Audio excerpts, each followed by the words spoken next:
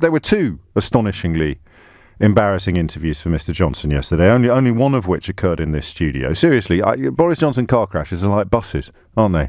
You wait years for one to come along, and then two come along at the same time. But the other one, the one in which he spoke about buses, actually really interested me because of what he said in 2013 about what you do when things aren't going so well. I'm going to read it to you in its entirety, and then we'll get stuck into the conversation about so-called health tourism. This is Boris Johnson in 2013. Are you paying attention at the back? Wake up. Let us suppose you are losing an argument. The facts are overwhelmingly against you. And the more people focus on the reality, the worse it is for you and your case. Your best bet in these circumstances is to perform a manoeuvre that a great campaigner describes as throwing a dead cat on the table, mate. That is because there is one thing that is absolutely certain about throwing a dead cat on the dining room table. And I don't mean that people will be outraged, alarmed, disgusted. That is true, but irrelevant. The key point, says my Australian friend, probably Linton Crosby, the key point, says my Australian friend, is that everyone will shout, "Geez, mate, there's a dead cat on the table." That is the last time I will do an Australian accent this morning.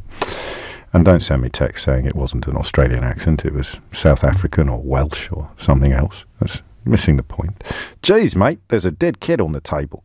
In other words, they will be talking about the dead cat, the thing you want them to talk about, and they will not be talking about the issue that has been causing you so much grief.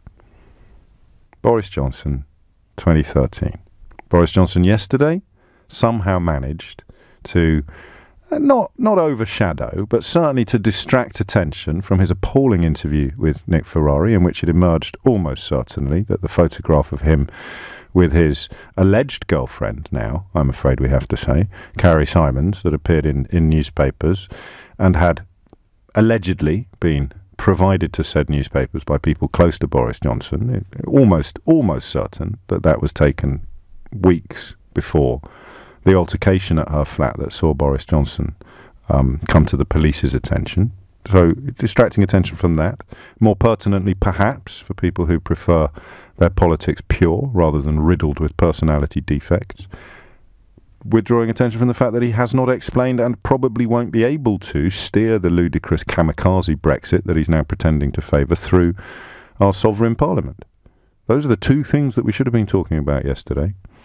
And I appreciate that most of you don't spend your life glued to social media, but if you did spend most of yesterday immersed in the political ends of social media, you'd have seen a claim that he likes to relax by making models of buses out of cardboard boxes, drawing a lot more attention than either the absence of any policy or explanation or plan with regard to a kamikaze Brexit, or the fact that he appears to have colluded in the deception of the British public by allowing a photograph designed to suggest that there'd been a rapprochement and a reconciliation between him and the girlfriend who screamed, "Get off me," at him shortly before the police arrived at her flat at the end of last week.